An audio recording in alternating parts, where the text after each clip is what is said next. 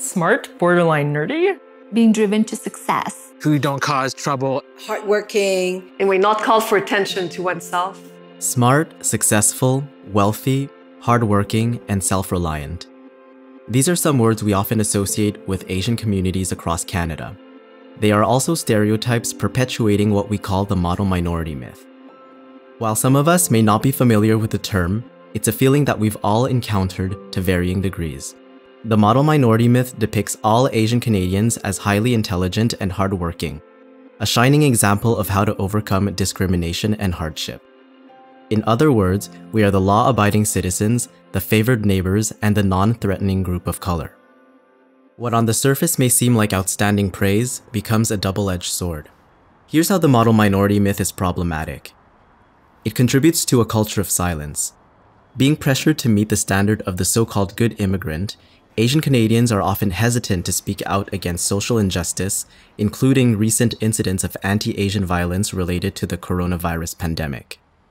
There's very much this culture of like, just keep your head down and work hard and everything will be okay. Kind of underneath that is this idea that we've already given you this opportunity.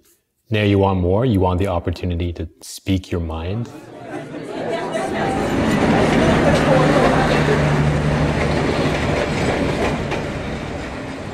Between 1881 and 1884, over 17,000 Chinese people migrated to Canada to help build the Transcontinental Railroad. Targeted by racist policies, Chinese workers were exploited by being paid lower wages. Likewise, in 1942, Japanese Canadians under the War Measures Act had their possessions seized and sold. Forcibly interned, many were then displaced to interior regions of Canada to work as indentured laborers for little pay, often under inhumane conditions.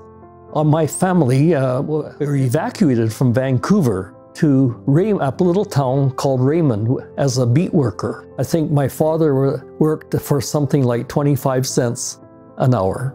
At our farm, we were in an old chicken coop. I could remember in the mornings when we woke up, there was no insulation. It was absolutely cold, and the sheet would be frozen where you breathe, and it would be a cone. Today, Asian communities face similar kinds of exploitation and discrimination that they faced back then. As a temporary foreign worker, your stay in Canada is dependent on a singular employer. You cannot work for any other company. During the early weeks of the pandemic, many of the workers in the meat plants actually started to notice that things are happening. There's something wrong happening on the floor of the factories. But they were not heard. And so it took the death of a worker for the public to know the situation and force the closure temporarily of the meat plants. Because their situations are not known or not probably known but not fully acknowledged. And therefore, public system decisions do not address their vulnerabilities. Of course, your presence is acknowledged and tolerated, but is your voice actually being heard? Dans mon milieu de travail, on prend toujours pour acquis que je vais être une bonne travaillante puis que je suis intelligente. Mais ça, en fait, ça légitime juste que tu peux me donner des heures supplémentaires puis que je vais pas me plaindre. Ou que je vais rester silencieuse, passive puis suivre les ordres de la majorité. Asian people in particular, what they experience is the phenomenon called the bamboo ceiling. Similar to the glass ceiling for women, that makes it particularly difficult to break through due to, in large part, the organizational culture and myths and stereotypes that people have about racialized minorities, including Asian people. The second problem with the model minority myth is that Asian Canadians are not all the same. Just like our dumplings, we are different inside out. In fact, not all Asian groups in Canada benefit from the same level of financial success and education. Even within one ethnic group, you would not have had the same experience, but certainly across like country borders and stuff and different generations of immigration.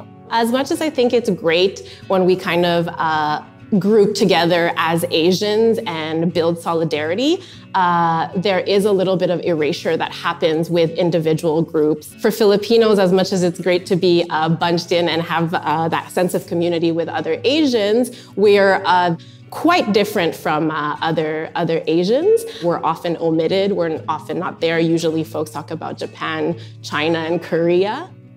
Breaking down the data by ethnicity and looking at things like employment and education, you start to realize that not all Asians are crazy rich doctors or real estate moguls.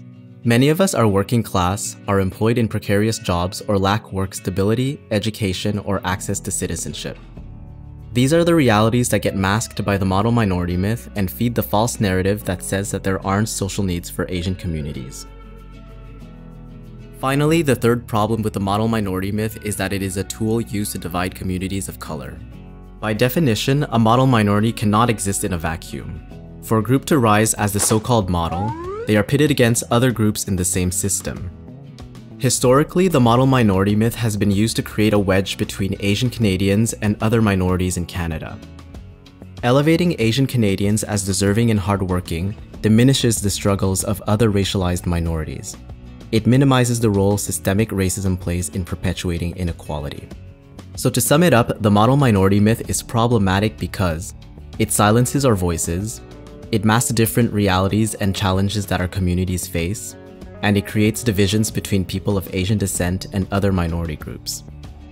So what actions can we take as individuals and as a society to dispel this label? Education. Education is so important. And, you know, it's a continuing education from both sides. The less we talk about it, the less the system is going to change. To speak for ourselves, to speak truth to the issues that we experience, and in what ways then are we also the drivers for change? We have to fight for that because we cannot get there with just staying silent. You can join protests, you can lobby politicians. We should be working together to collectively and collaboratively address our common concerns because we are actually seeking the same thing, equity and equality for all people. If we don't start the discussion, who will?